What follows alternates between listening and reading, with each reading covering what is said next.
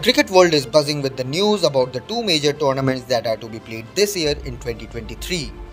One is the ODI World Cup in India and the second one is the Asia Cup, which is to be hosted by the Pakistan Cricket Board. However, there seems to be an impasse regarding Pakistan's participation in both the events.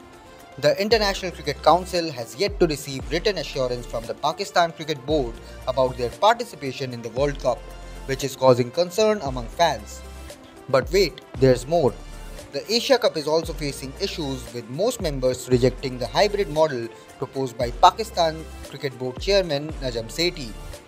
This has led to a potential shift of the tournament to Sri Lanka, and if that happens, Pakistan is unlikely to participate in the event.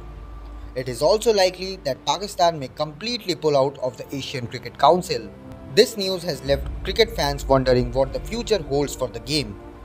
Will Pakistan participate in the World Cup? Will the Asia Cup be held in Sri Lanka?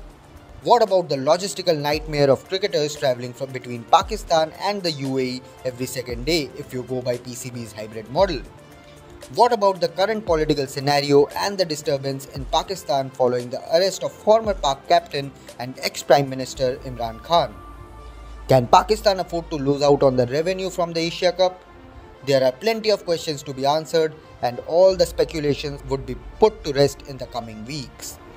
Stay tuned for more updates on these developments, and in the meantime, let's hope for a swift resolution so that we can enjoy the sport we all love without any hiccups.